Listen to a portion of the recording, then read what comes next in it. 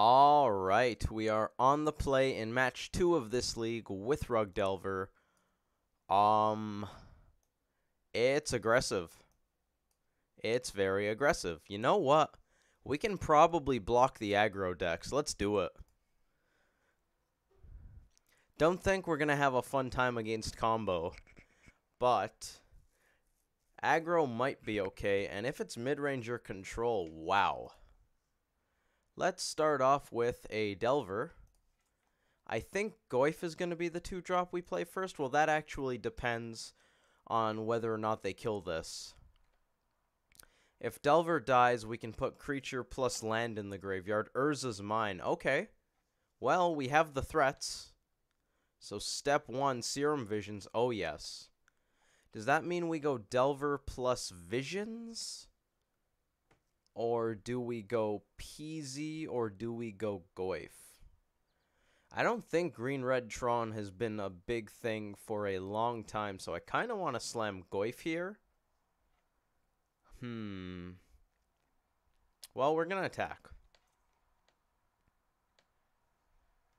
Maybe it's just Delver plus Visions. You know what? Delver plus Visions is probably better. Let's grab a breeding pool.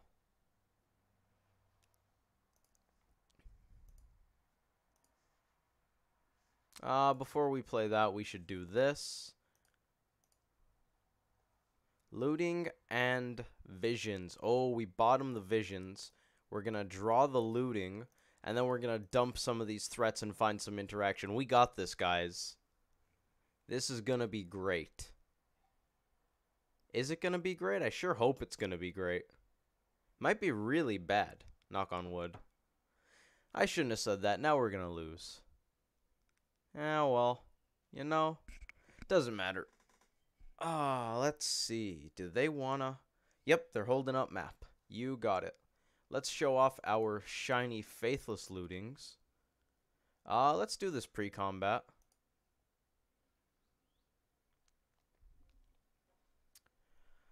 We're gonna keep the Visions. We're gonna dump probably Peasy, because at this point it's going to be beyond slow, and one of the Mandrills. I actually kind of just want to play out Delver.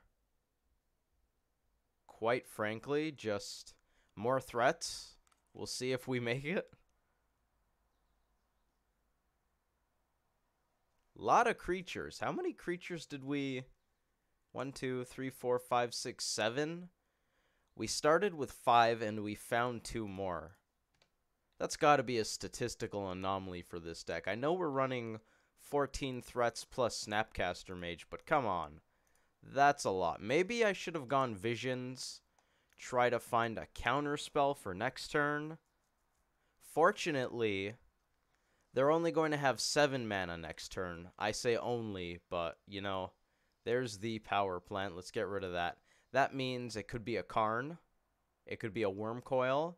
They're leaving the 1. It's Ballista. Oh, my lord. Oh, that's okay. These have 2 toughness. Whew. That made me sweat. That made me sweat. I was thinking they all had 1 toughness. Bolt. Cool. That doesn't help us right now. We're going to swing. I assume one of these is going to die. Yep. Makes me wish I had Simic Charm in my hand right now. They'd take 9? That'd be fantastic. Now I think we're going to go Mandrills plus Visions. I think that's our best bet. We could slam Goyf, but if we play Mandrills, we also get Visions. It also protects us from Ugin just a little bit. Not much, but, you know, just a touch. Getting to cast Visions is also something I like. Stubborn Denial, I want that. Oh, how I want that. We already have Mana Leak. I think we're going to take the land. Oh, that's rough. Can I have both of these? I really just want both of these. Third land, then we could go Goyf, hold up Denial, and then we're not so scared. Maybe we actually bottom both. I definitely want the third land? It makes Snapcaster Mage a whole lot better. I'm trying to figure out how we can finish them off. This is right about when they should be resolving Ugins and Karns and just all kinds of haymakers that make all of our threats useless because none of them have haste, and therefore they all die to Planeswalker abilities.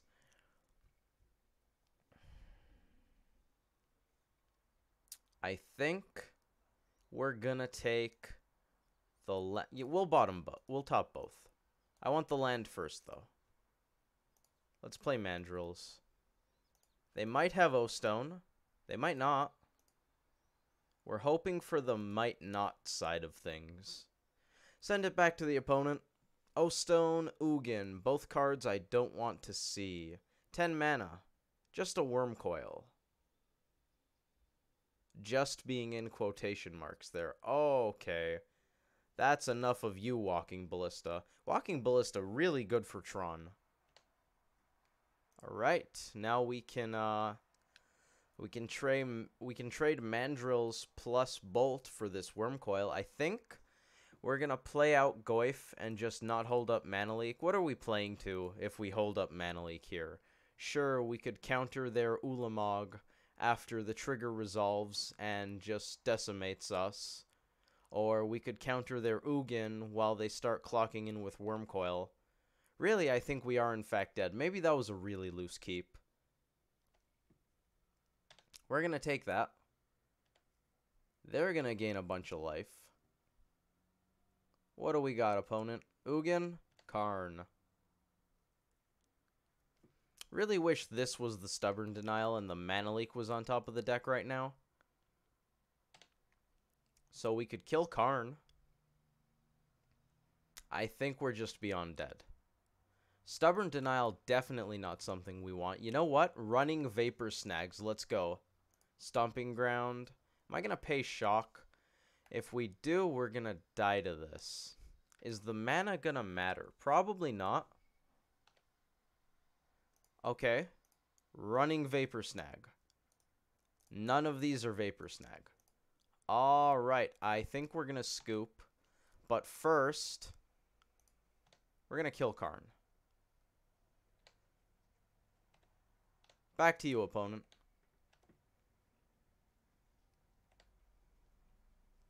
I don't think that Karn deserves to live. They can have the win. They can take the game, but that Karn is definitely not sticking around. What do we got? Ulamog, joke's on you. You can't touch my board. Oh, actually, this is going to be great. We get to counter the Ulamog, and they're not going to touch our board because we're... Oh, we had 8. I had hit 8, and it knew we didn't have any plays. They got to mess with our board. That's sad. Okay, that's fine.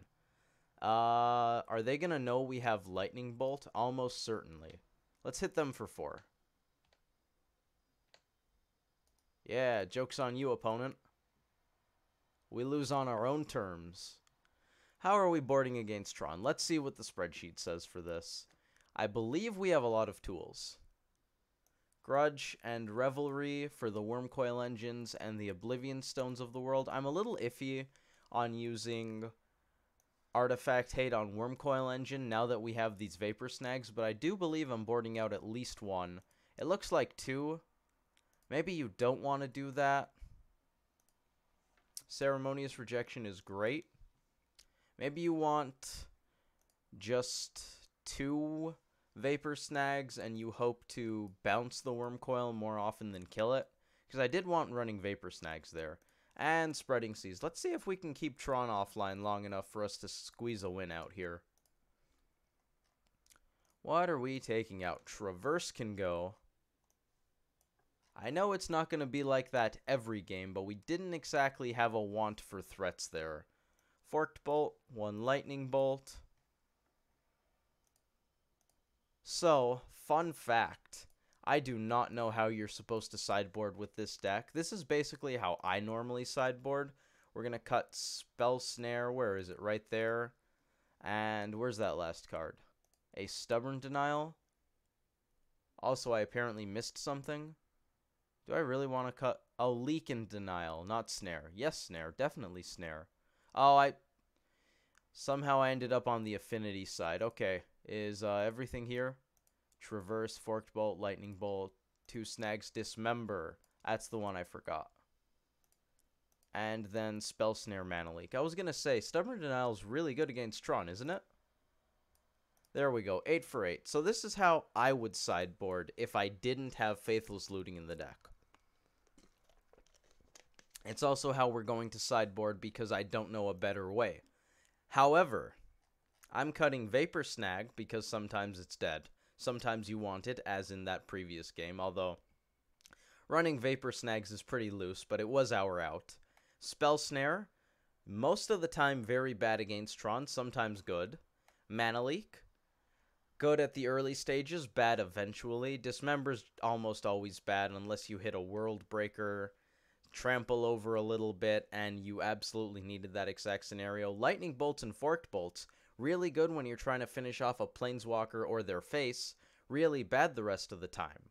We have Faithless Looting. All of these cards, technically, are just fine. If I have Lightning Bolts, we can pitch them to Faithless Looting. If we draw them late, fantastic. Same thing with Vapor Snag when it's bad, Snare, Leak, Dismember.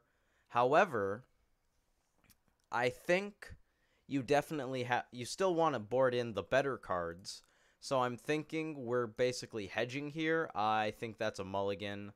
We can loot and try to find some lands, or we can play Delver and hope we draw land, but I think we just want to start off strong. That's a bit better. It still doesn't make me even close to happy. We're going to keep, though. Faithless Looting on top. I actually kind of like that. So anyways, I think the way we're sideboarding with this list is mostly just kind of hedging, so that it's like these cards are sometimes good, but they're also sometimes bad, and we're not always going to have looting or an opportunity to use it, or the time to use it. Relic, so you're saying I should slam Peasy, but they might have a Walking Ballista. It really is a Hard Knocks life, isn't it? Really is. I guess Goyf dies to Ballista just the same. I don't know which 2-drop to play. Which 2-drop do we play?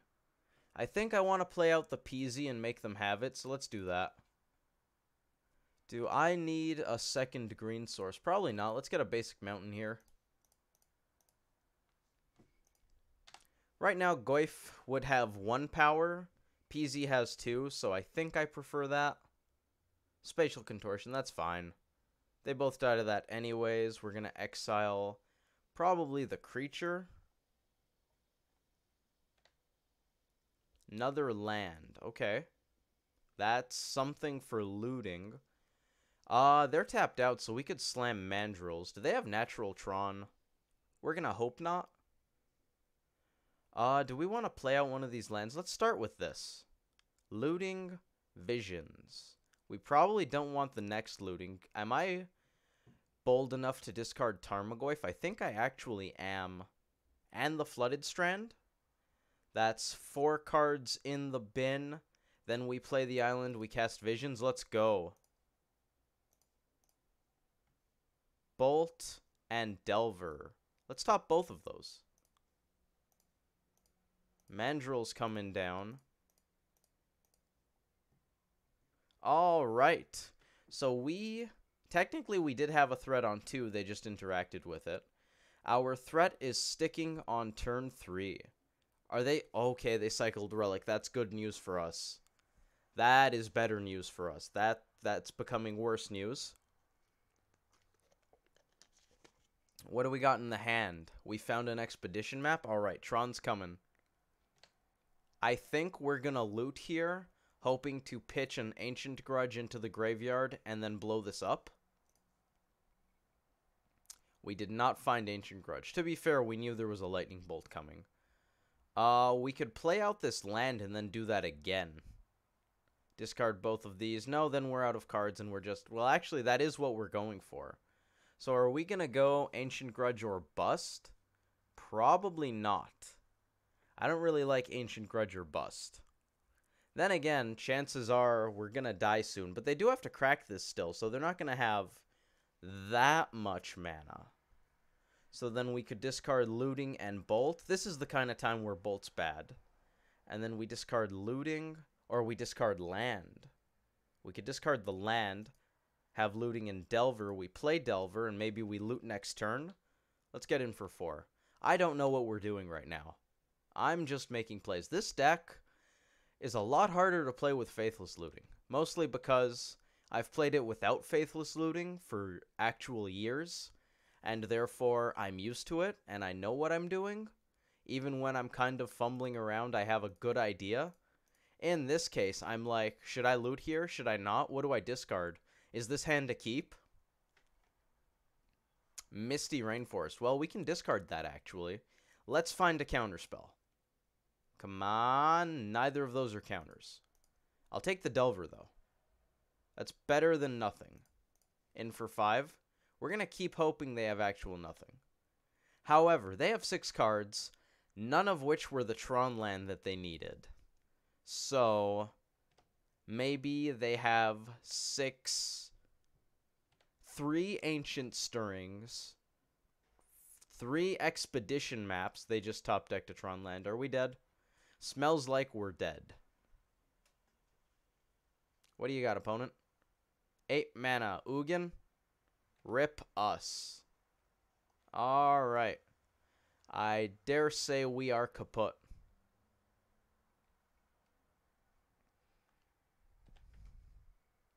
Our board has been exiled. Alright, and they have 5 cards in hand. What do we got? Ceremonious Rejection. Remember how we were using looting to dig? I guess we could have looted there, but that's pretty bad. Ugin's a slow clock. Maybe we find another Mandrill soon. Ugin's gonna bolt our face. They have more mana. I can counter that. You know what? I don't care about showing them cards. If we lose this one, it's over. So we may as well. Alright, well, like I said, rip us.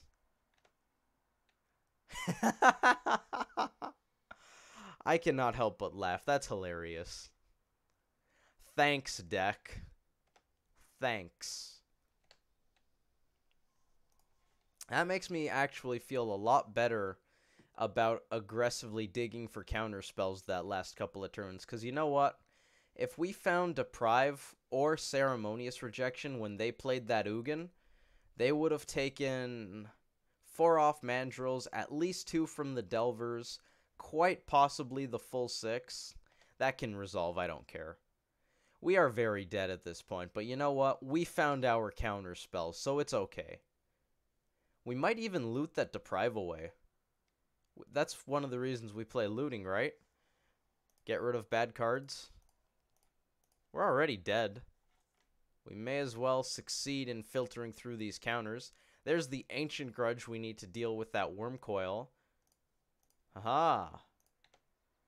Oh, we only have 1 red source. We can't Grudge plus Bolt. No. We actually need Grudge plus Bolt plus Grudge here. So we need another red source. Oh, an Assembly Worker. Urza's Factory. That is on point as far as flavor goes, but I don't think I've ever seen that out of Tron. Anyways, good games, opponent. We got kind of destroyed. I want to say that's not indicative of how the Tron matchup is going to go, but it might be. I don't actually know. Anyways, thank you all for watching. I hope you enjoyed that video, and I hope to see you in the next one.